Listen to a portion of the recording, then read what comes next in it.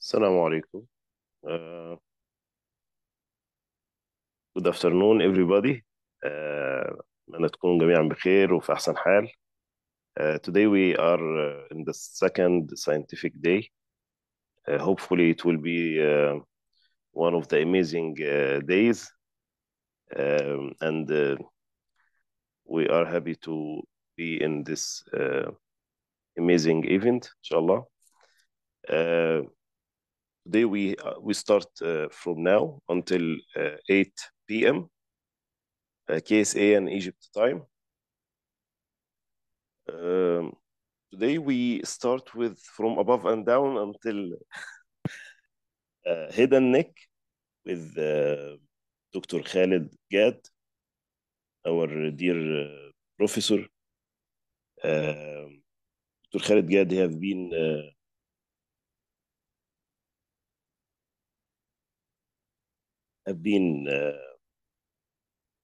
working since many years as a professor in Egypt, as also he is PhD FRCR certified, and his subspecialty it is in neuroradiology. Today he is going to give us like a brief about acute head and neck infections.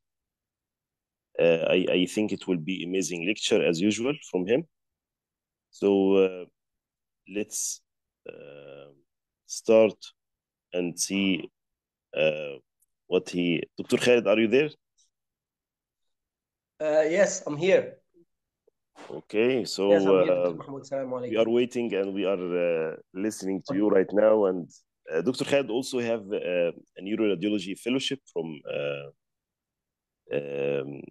USA, I think from John Hopkins. Yeah, right, Dr. Khaled. So let's start, and we are really eager to have a lot of information about it. Thank you. Thank you, Dr. Mahmoud, for the introduction. And just for, do you hear me well? Can you hear me well? The sound, very well. The sound very quality, well. sound quality. Yes. Okay. So no need to use the mic, I guess, because I'm speaking through the computer speaker, so I'm not using any microphones. I think Perfect. it's okay. Thank you very much. And for those who are, so I don't want you to be confused because neuroradiology fellowship, because in neuroradiology actually it includes both head and neck and spine. So why a neuroradiologist is talking about head and neck, this might be confusing to others. But in fact, the neuroradiology curriculum or subspecialty includes head and neck and spine as well. Thank you, Dr. Mahmoud, very much for the introduction. And also, I just want to make sure that you are seeing my slides right now. You can see the first slide as one slide, right? So slideshow is working. Yes. So you see one slide only, right? Not many slides. Perfect. Okay. Very good. So should I start now? Yes, we are waiting for you. Yeah. Okay. Thank you very much. So yeah, it's true that that acute head and neck infections represent a real emergency, and you might receive a call during midnight, for example, with a case of paranasal sinus CT, and some people think like, why should a patient with sinus infection come at midnight and there is a referral from the physician asking for a CT, for example. And many of us think of these cases as, okay, no need to do an immediate action, so why not to come in the morning? But it's not always true, and we'll see that very shortly. So I have no relevant disclosures. And this is what I meant to start with, is whenever you receive a call from the emergency department with a case of acute head neck infections, you should be very careful, because sometimes these patients may progress very badly with impact on their life, for example, especially if the airway is compromised, or if these lesions progress to eventually to uncontrolled sepsis. And or the other scenario, which is also bad, is when they get loss of function of an eloquent organ of the body, such as the orbit, which is not too far from the neck or the head and neck, and of course the brain, where most of these lesions have a high potential for intracranial spread. So this is my first message: is always deal with these cases very carefully, because sometimes they deserve to be managed appropriately and immediately. What are the imaging techniques we use? We have a long list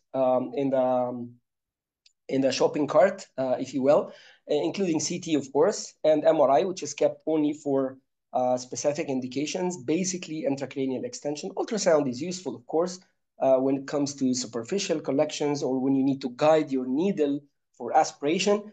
But let's agree on the fact that CT is the modality of choice. And this could be an exam question. So why CT is your modality of choice in these cases? And I would personally consider CT a fast scanning technique. You can use your tools for reconstruction so that you can see the coronal and sagittal as well. You may extend the field of view to cover the mediastinum, the chest, and the brain in some cases, which is sometimes very important. Keep in mind that these patients are in pain. They can be moving inside the scanner. So CT is relatively less sensitive to motion compared to MRI, for example. And when it comes to availability, of course, CT beats MRI in terms of availability. What do I do whenever I see a case of acute head and neck infection? Is I always start with asking myself the first question, which starts with the three C's. So my approach to these cases always starts with the three C's. Is there a collection? What is the cause?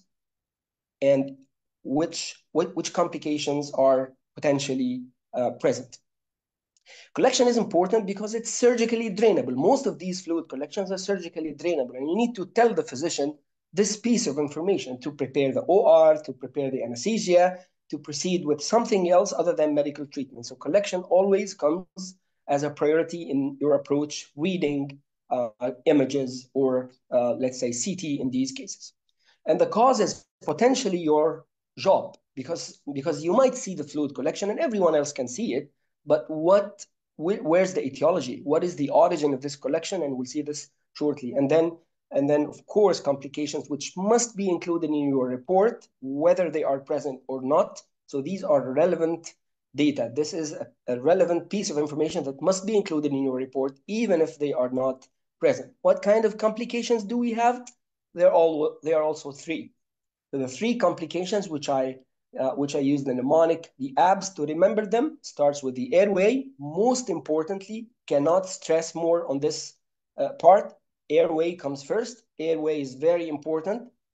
And then blood vessels or any vascular structure that might be affected, and the spread of infection. Head and neck region is always there are many conduit from each compartment to another, so spread of infection is very likely possible with these infection. And the spread can go also to four different compartments, and we need to remember always that we need to have a role to stop the spread of infection by looking at other spaces in the neck, in the deep neck compartments, or other nearby spaces, and then look at the thorax, look at the orbits, and finally also to the brain, because intracranial spread is very likely. So to wrap up all these things together in one slide, I start with approaching these cases by looking at the three C's: collection, cause, and complications, which can be either on the airway in terms of compromise or narrowing, blood vessels, any vascular complications such as thrombosis, for example, and we see that, or spread of the collection or the infection or the phlegmon, let's say. And spread can be to nearby spaces, to the thoracic cavity, to the orbit, or to the brain. And remember that we need to stop any possibility of spread. So in the remaining time of my lecture, I'll try to cover 6 different compartments. Excuse me. Of course, I'm not going to cover every single example in head and neck infections, but let's say it's going to be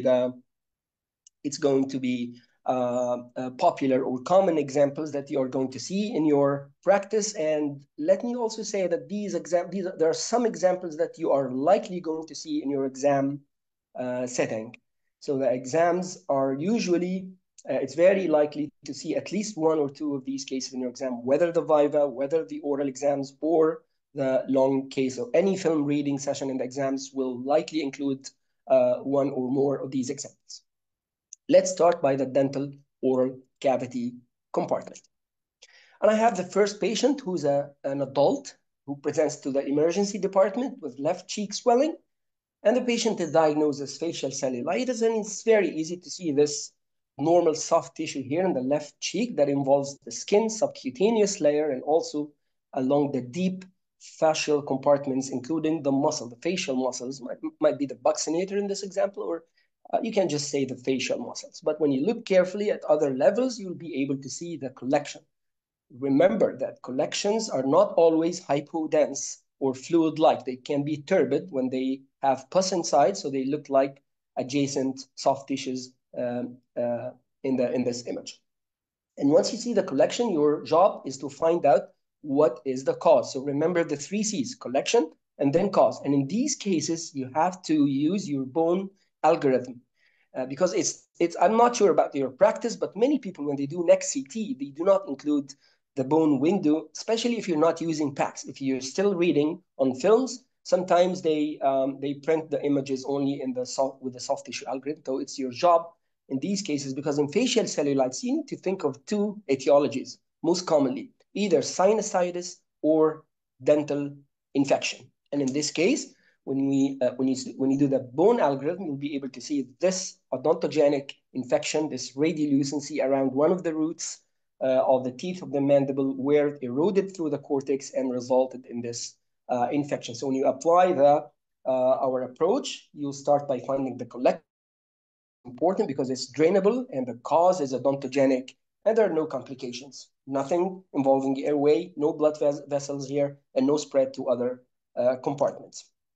So my tip of this case, or my take-home message of this case, is usually use bone window in cases of facial cellulitis and try to sometimes do multiplanar reconstructions, because these radiolucency are sometimes very tiny or too tiny to be detectable.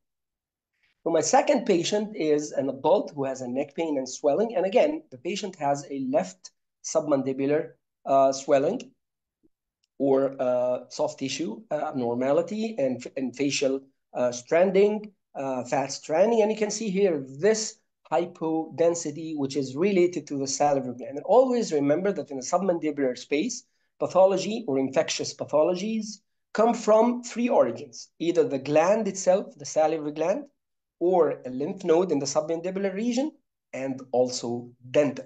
Because we sometimes radiologists think of dental pathologies as something that you never see, but in reality, these patients with dental related complications, they usually go to the hospital. They don't go back to the dentist. They go to the hospital. So you are supposed to be the one who will see these cases. So always include dental origin or dental pathology as an etiology in these cases. You'll be able to see the collection. So first of all, you see this phlegmon here, which is very close to the salivary gland. It might be part of the salivary gland, but it's not true in this case, because you'll see the final images now in a minute. A lymph node is here, submandibular lymph node is here. Do not mistake this with the level 2 lymph nodes, because level 2 are always posterior to the salivary gland itself. And there's a collection here, and once you do your bone window, you'll be able to see, again, this radiolucency around the 3rd molar that is actually responsible for this pathology. And the whole case is now related to it's of dental origin. This is important because now we will refer the patient to the dentist, or at least we will ask for urgent dental consultation in these cases. And it's important to consider or to remember that there is a relationship between the location of the dental pathology and the location of the collection, because you have 2 in the floor of the mouth here. You have the sublingual space and you have the submandibular space. And sometimes this is very helpful in detecting the origin of the collection. And the demarcation between the 2 spaces is the mylohyoid muscle. So once you see the mylohyoid muscle, which is the sling in the floor of the mouth with the sublingual space above and the submandibular space below. And when you see the mylohyoid muscle, it's always very helpful because collection above or below the mylohyoid muscle, or in other words, in the sublingual or submandibular spaces, may lead to define or to identify the where is it coming from in terms of dental origin. Because incisors, canines, premolars, and first molar roots always lie above the muscle, so it will give you sublingual collections, while infections coming from the second or third molar, because the roots lie below the mylohyoid muscle, will most probably give you submandibular fluid collection. Let's see the next patient. Oh, this is not the next patient. This is the patient I've just shown you a minute before. This one, who he actually left back home. He was sent back home with antibiotics, and he was given an appointment with the dentist, but actually he came 2 days later with a bad spread of infection. And here you can apply your algorithm by looking at the complication. So what's the complication now? It's spread of infection from the submandibular space to the sublingual space. And you can see here the mylohyoid muscle, the sling in the coronal view, where the sublingual space above and submandibular space below. And whenever you see this appearance with spread of abscess or pus or fluid collection in the floor of the mouth, you should think of one entity, very important entity, which is called Ludwig's angina. And this is an exam case. Why Ludwig's angina, regardless of the term, if you're still using it or not? Because it's a clinical diagnosis more than a radiologic diagnosis. But the term is very important to be mentioned, at least when you comment on these cases in front of the examiner. It's very important to mention this term because of what? Because always remember that Ludwig's angina will give you a potential complication on the airway. So will result in airway compromise if untreated or if neglected. So this is why it's very critical to make this designation or to label these cases correctly as Ludwig's angina. So when you apply your approach, yes, there is a collection. The cause is odontogenic because we've seen that previously, and there is complication. Now we have complications in terms of what? Spread. So spread into other spaces because it started in the submandibular space, but now it is in the sublingual space. And once you see it here, you should think of Ludwig's angina, and you should secure the airway. And in my opinion, you can discontinue your comment on the case in front of the examiner and say, I want now to look at the airway. I want to make sure that the airway is patent, because this might happen in minutes, in a few hours. And I usually, whenever I see this case in the ER, I usually call the physician. I usually verbally communicate these findings with the physician before finalizing the report. And this is another case of Ludwig's angina. And you can see here the abscess in the floor of the mouth. And look carefully at the airway. What's happening here? There is edema here in the epiglottic fold and in the right paraglottic space, and the airway is getting more partially effaced from the right side. Even though that the collection is on the left side, but it's very easy to get access through the base of the tongue. It actually displaces the tongue, so this adds to the compromise and then reaches to this paraglottic region and the epiglottic fold, sometimes the epiglottis itself, and it can result in airway compromise. And you can lose the patient just because of airway compromise, not because of the infection itself. So always remember that you need to secure a patent airway in cases of Ludwig's angina. So angina, A, airways. This is the way I remember. Okay, so A, angina, A, airway, and you can say also A, angina, A, airway, A, aspiration pneumonia, because sometimes they get aspiration pneumonia as a complication from the pus oozing from the mucosal surfaces by ulcers and blisters and so on. There's a mimicker case that I'd like to show here. It's not commonly seen, and I'm not sure if you've seen a similar case before, but it happens, especially with allergic patients, drug-induced or due to any other allergens, such as insect bites. And these patients may get facial swelling. And I think you might remember one of your friends or one of your relatives who had this presentation before. They come with a diffuse facial swelling that involves the lips as well. So, and this might be a differentiating factor clinically, that involvement of the lips in this manner. And you can see it also here is a differentiating factor because from the infectious causes. Because the treatment, of course, will be different. Treatment uses by corticosteroids and antihistamines, as you know.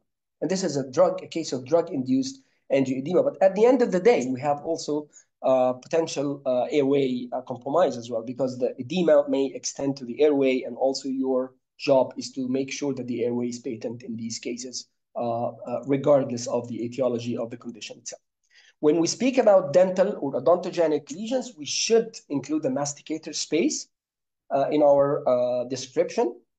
Why? Because when the masticator space is the one in purple here, and we'll revise the anatomy very shortly.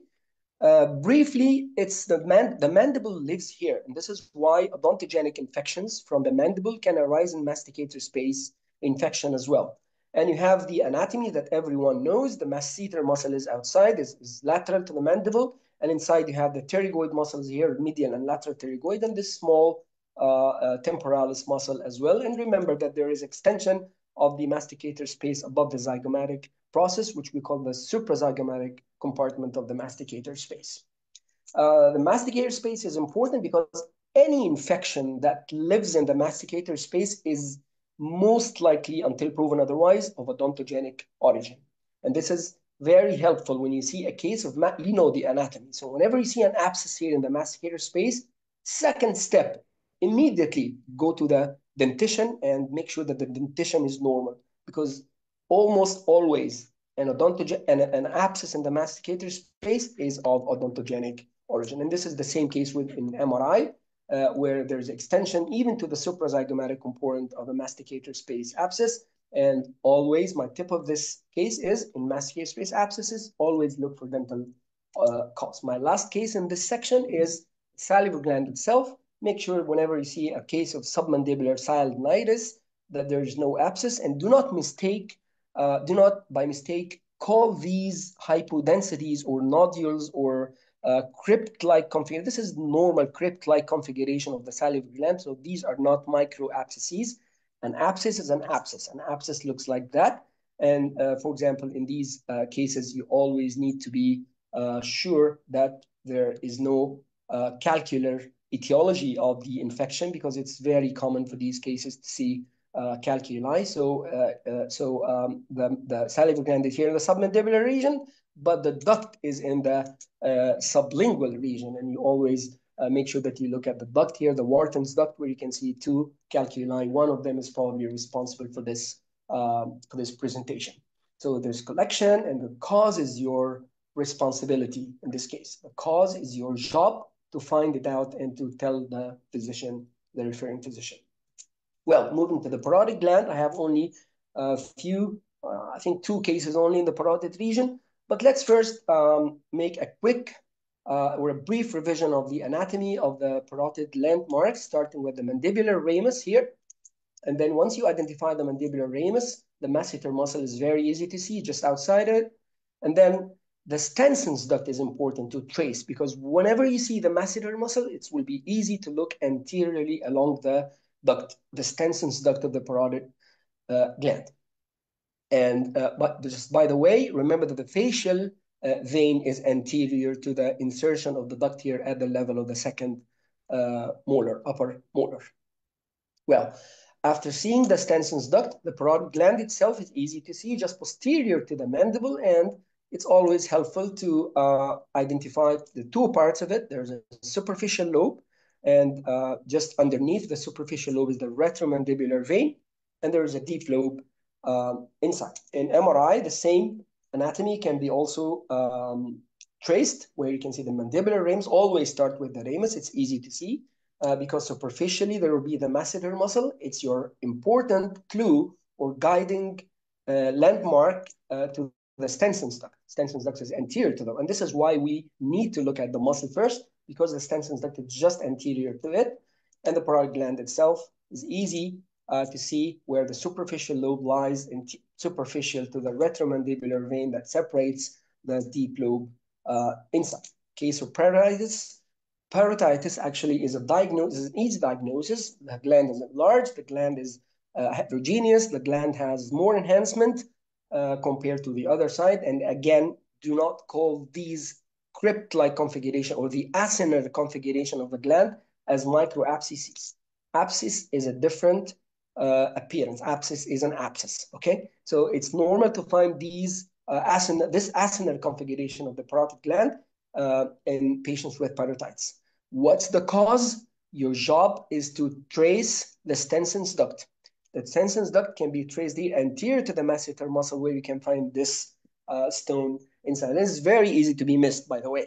So when you see a case of parotitis, it's not uncommon to miss a very small stone in the Stensen's duct because you do not know how to follow or what's your approach in these cases. Always identify the anatomy. Start with the masseter muscle because the Stensen's duct will be anteriorly wrapping around the muscle, as you can see here. So applying your list here, there's no collection, but I can see the cause from this image is a stone in the Stensen's duct of the parotid gland. Moving to this companion case, again, I'm just putting this case to show you that some people can get confused because when you see this case, and you see the Stensen's duct dilated, so you have the parotites here, and it's very easy to see the Stensen's duct is hugely dilated compared to the other one, and you can see the normal anatomy here just for comparison, as a reference. So some people can mistakenly call one of these structures as a calculus. So it's important always to, I told you in the beginning that the facial vein lies anterior to the duct. So this one is the stone, but the other one is the facial vein. So especially if you see these cases post-contrast, if you don't have a pre-contrast study, you will be, it's gonna be confusing. But if you know the anatomy well, it's now easy. And the other thing is that it's not uncommon to see other stones. So don't get stuck, don't get trapped with a satisfaction of search phenomenon when you see one diagnosis and say, okay, I got it, here's the diagnosis. Actually, there is another stone here in the duct that lies posterior. So my tip of these cases, look always for duct obstruction. Do not mix distal stones with the anterior facial vein. And it's not uncommon to find multiple stones, so make sure that you scrutinize your images for multiple stones. Moving to the pharynx, larynx. So I'll try to move more quickly because it's actually almost 25 minutes now. Oh, 30 minutes. So here's a 50-year-old female with history of pharyngitis, and you can see here, and there's trismus as well. Trismus is an ability to open the mouth. And you can see there is a collection here at the level of the oropharynx. So I say oropharynx slash tonsillar region. I do not, it's not easy, it's not always easy to differentiate the two locations, but I know because this is the level of the oropharynx. How do? I always try to stress on how do I do it? Not the knowledge itself, but the practical part of it. So this is the oropharynx. And if you ask me, how did you know that this is the oropharynx? Because the maxilla is here and the mandible here. Once you see the maxilla and the mandible in the same plane, so this is the oropharynx. Well, and the oropharynx has a tonsillar region, of course, and you have this collection in the oropharynx. But the sagittal and coronal view are very important. Why? Because it will define the location of the collection relative to the tonsil. The tonsil is always this enhancing striated structure that you can see here in both sides. So these striations are very important to define that this is the tonsil, and this is normal. Normal enhancement of the tonsil is the striated appearance, the striated pattern. And if I ask you now, where's the collection relative to the tonsil, you would say it is above, because the tonsil is below the collection. So the collection is above the tonsil, and actually it's superior lateral to the tonsil, if you'd like to be more specific. I think we need to ask everyone to mute themselves. Okay, so please make sure that you are muted because we're getting some noise here. So whenever you see a collection that is above the tonsil, as you can see here in this example, this will be a clue that this is a peritonsillar axis. Because if the collection is, please, okay, I will mute the one. Okay. Okay, so there was noise coming from one of the attendees, and I just muted her mic.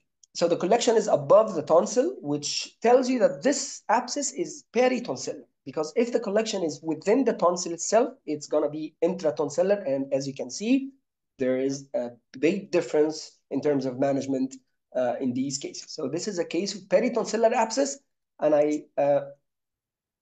it's again, it's critically important to define where's the abscess in relative to the tonsil. And the other thing that you also will need to define is the relationship to the carotid artery and carotid space, because there is a retropharyngeal space here as well. So if it is an oropharyngeal or tonsillar, it most probably it will either not affect the carotid, or it will push the carotid space posteriorly, as we'll see very shortly. And then comment on the airway. Always remember to comment on the airway, because in this example, the airway is slightly pushed medially. And I'm putting the other case as a comparison case with a suppurative retropharyngeal lymph node here. And you can see the airway is pushed. It's medial to the carotid, and the airway is pushed from posterior. So when you apply the algorithm, there is a collection, and the cause is tonsillar pathology or infection. It's above the tonsil, so you should define it as peritonsillar. Comment on the airway. Make sure that you comment also on the blood vessels, which are not displaced in this scenario. And of course, there is no spread. Why peritonsillar abscess is critically important to identify? Because it can spread, because the collection is outside the tonsil. It's outside the capsule. It's between the tonsil and the constrictor muscle. So it's very easy for these cases to spread to nearby spaces. However, intratonsillar abscess can be treated very easily because these collections are confined within the capsule, and the potential for spread is very, very unlikely. Okay, so again, superior above the capsule, they're always anterior to the carotid. They can push the carotid posteriorly. Make sure you comment on that, and it usually requires drainage. And by the way, it's a scenario that happens in adults. It's not most likely where tonsillitis is more common in children, but peritonsillar abscess is actually a complication that is frequently seen in adults. This is not an imaging scenario. It's most likely these cases are clinically diagnosed, and you don't see them in the emergency department because they can be diagnosed clinically, and they can be just aspirated, or even aspiration can be used as a diagnostic tool in these cases. But it happens sometimes that they send you these cases for CT, especially if the ENT physician is not confident or is not available, which is sometimes the case. The other scenario I've just mentioned, I want to make emphasis on, is the retropharyngeal space, because we have here what we call the danger space. And let me give a brief note on that. The retropharyngeal space is this space. You have this cleft, very thin cleft of fat between the constrictor muscle of the pharynx and the prevertebral musculature. And you don't always have to see it. You're lucky in this example that we can see it, but sometimes it's a potential space that you cannot be sure that you can identify it, but it's a potential space in this region. And of course, everyone should know this part, that the alar fascia is a slip of fascia that extends between the two carotids, between bilateral carotids here, and it splits this space into two compartments. One compartment anterior, which we call the retropharyngeal space proper, and the other compartment posterior is called the danger space. Why it's the danger space? Because more inferiorly, this slip of fascia will fuse with the retropharyngeal space. So the retropharyngeal space will end here. However, the danger space will continue freely until it communicates with the mediastinum, not to mention that collection in the danger space will result in mediastinal abscess, or at least mediastinitis, which is a life-threatening condition. So an example of a retropharyngeal subperiodontitis, we can see the collection here in the retropharyngeal space. Remember that the airway is pushed from the back compared to the oropharyngeal or the tonsillar location, and the carotid space is always, or sometimes it gets displaced this way, which again confirms the location of the collection in the retropharyngeal space. And the other scenarios, this is one of the scenarios. The other scenario, which is very common and classic for exams, is the Pott's disease of the spine, or even pyogenic spondylitis. So tuberculosis or pyogenic spondylitis can give you, again, fluid collection or abscess that can traverses the prevertebral compartment to the retropharyngeal or the danger space as well. And you can see the abscess here that collects and then extends inferiorly. In these cases, whenever you see these cases in your practice or in the exam, always make sure that you tell the examiner explicitly that you want to look at the mediastinum. I want to include images from the CT chest to be, and probably the examiner will have these images hidden in the basket and will be given to you whenever you when you say it, and to make sure that you don't have a mediastinal abscess as in this case. And remember that this complication is life-threatening. Mortality rate is very high in these scenarios. Well, of course, I'm not going to repeat this anymore. You know how to proceed through this list. The other pattern of spread to the thorax or the mediastinum can be a scenario that is, again, an exam case, and I've seen it before many times. A patient who presents with pharyngitis, and then examiner might or might not tell you in the history that there is now respiratory distress or pneumonia or whatever, any kind of respiratory symptoms. And when you see, of course, there's pharyngitis that you can see here in the image, but when you look carefully, you'll be able to see these lymph nodes. But again, but it's very important to look at the jugular vein in this example and make sure that and see that it's not enhancing compared to the other side, which means that there is internal jugular thrombosis. Once you see this appearance, make sure that you look at the chest, because this is called, you can see here multiple scattered pneumonic patches in the lungs, bilateral lungs, and of course, we call this Lemierre's syndrome, which is for some reasons a common case, a popular case in the exam. So I know examiners love this scenario. So make sure you're familiar with this kind of complication. I told you that a peritonsillar abscess is in a relatively free compartment, which means that it can spread to other spaces. As you can see here in this example, peritonsillar abscess that's spread to the parapharyngeal space. From the parapharyngeal space, it found an exit to the parotid space, and from the parotid space to the masticator space, and then more superiorly, this is the suprazygomatic compartment of the masticator space.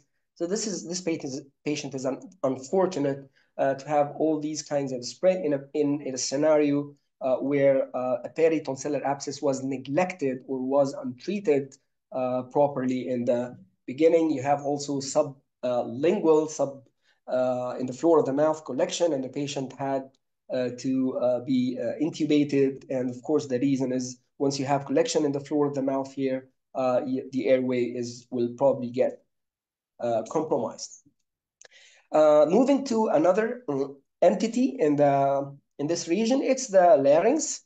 And I do not think you would find an emergency in terms of infections in the larynx unless you see a case of a pyro or infected laryngocele. You call it pyolaryngocele or infected laryngocele. Very quickly, a laryngocele is an air-filled or fluid-filled. Make sure that you know this information. This piece of information can be fluid-filled, and it's in the paraglottic space here in this example. And another case of infected laryngocele. It's not a common scenario, but you can get encountered with these cases in your practice. And make sure that you comment on these cases properly, because treatment is different when you have an internal laryngocele versus an external laryngocele.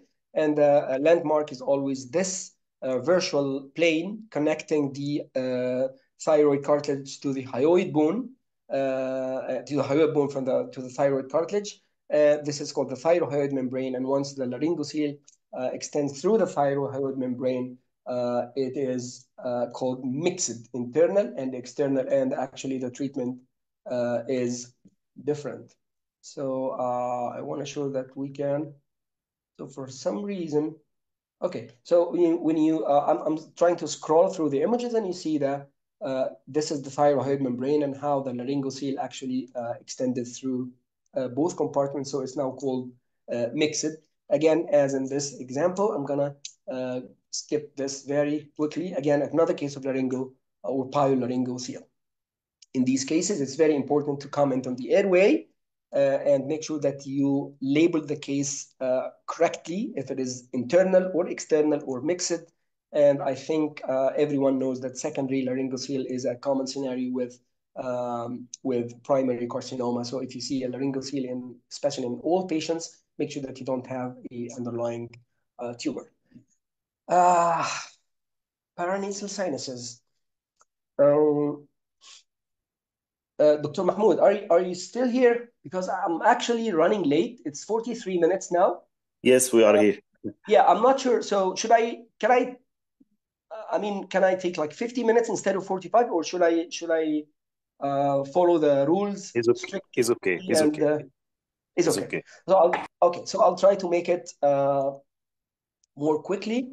So this is the paranasal sinus, and I'm going to show you this case of a patient who is presented with a headache, right proptosis, and periorbital swelling. And you can see here in the right orbit, this intraorbital soft tissue swelling. And in the axial view, also, it should be, for some reason, it is moving very slowly, but I think, okay. And the axial plane, you see paranasal bilateral maxillary sinusitis, and you can see the ethmoidal sinusitis as well. And when you look at the orbit, there's right proclusus, and there is soft tissue here in the roof of the orbit, and there's frontal sinusitis as well. Then we did MRI to the patient. So the message of this patient, of this case, is always look, whenever you see complicated sinusitis, even bacterial sinusitis in a kid, because bones are very thin, very fine, and there might be communication without erosion. So although that you don't see a clear evidence of bone erosion in this case, there's no erosion. So how did this infection spread from the sinus to the intraorbital cavity? It's most likely through the veins. So most of these patients have what we call thrombophlebitis, involving the ethmoidal veins, anterior and posterior ethmoidal veins, or their tributaries. And from there, infection can spread into the orbit. And once infection has spread to the orbit, make sure that the patient has no intracranial spread. It's not always easy to see that, but with looking at these images very carefully, you would be able to see that there is intracranial spread here in the MRI, which tell you that why these cases. It was working very nicely without streaming. So once I share there you see the collection here in the coronal T2.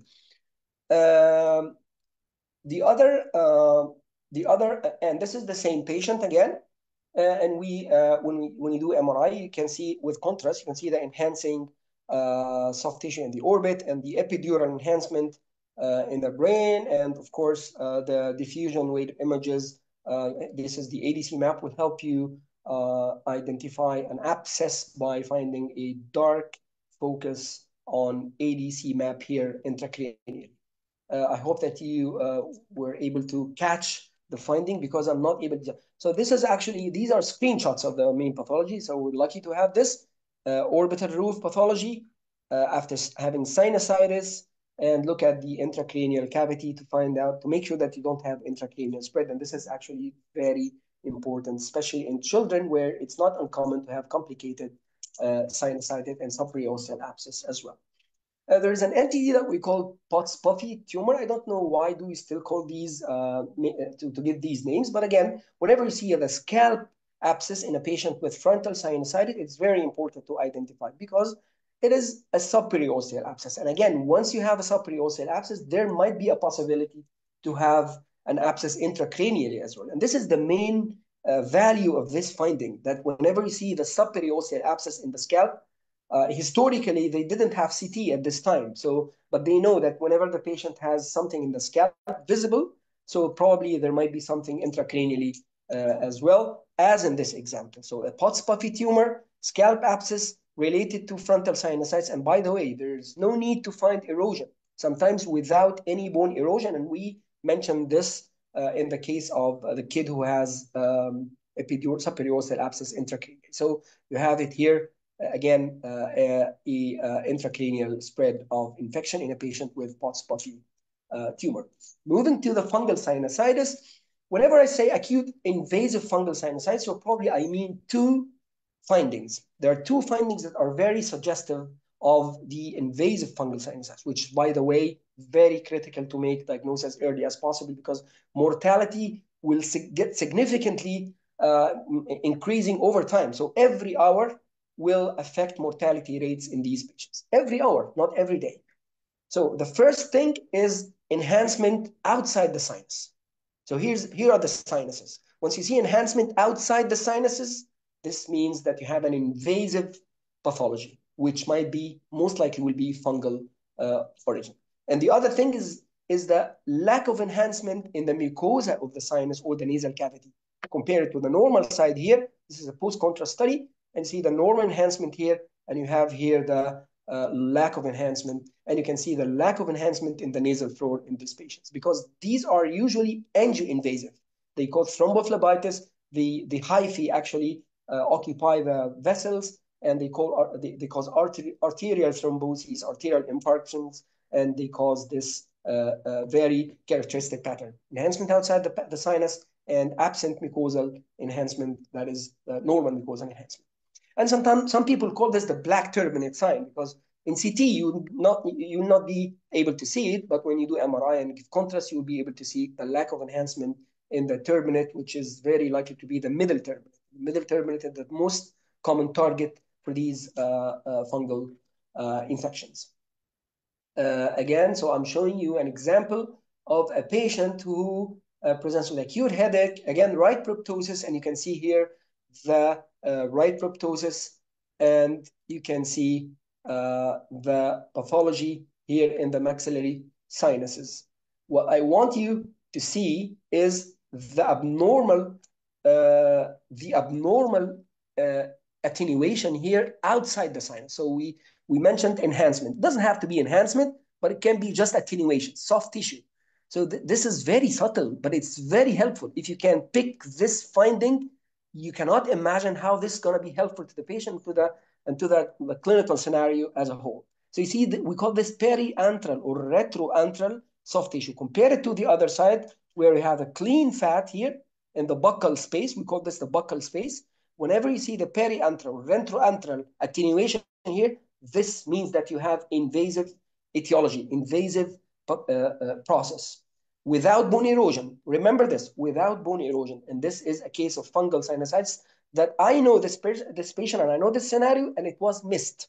At this stage, the case was missed. It was written as just sinusitis and proptosis, and this finding was missed. But unfortunately, over several days, almost a week, the patient started to develop severe progression, more proptosis, optic nerve stretching, and as you can see here, optic nerve ischemia, diffusion with image of the optic nerve, black or dark ADC, and the patient lost his eye, unfortunately, 1 week later because of the misdiagnosis.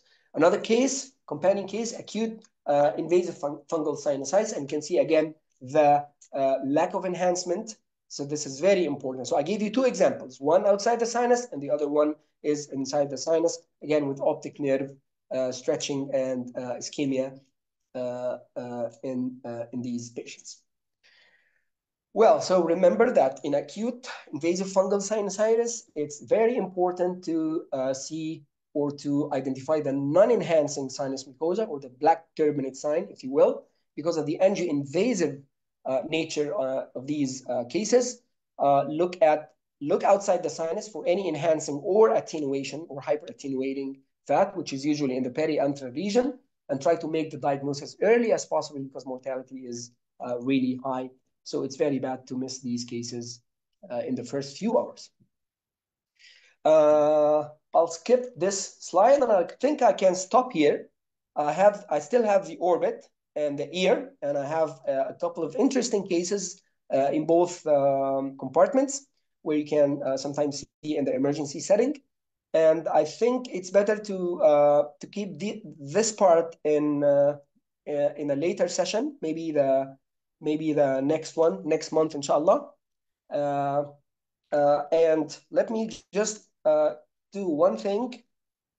Oh, I think I stopped the sharing. But what I can do is just to put this slide and also share it again. Are you still able to see my my screen? No, right? No, it's not shareable. So I'm gonna share it here, and I just want you to see again. This is my approach, starting with the three C's: collection, cause, complications. Make sure that you never miss any of the complications and always start with the airway. This might be a game changer. This might be the word that will save you in an exam setting, because the examiner will know very well that you are a safe radiologist and safe doctor. And spread is very common with head and neck infections, and make sure you cover all these areas in your imaging approach. Thank you very much, and I'm sorry for taking extra time.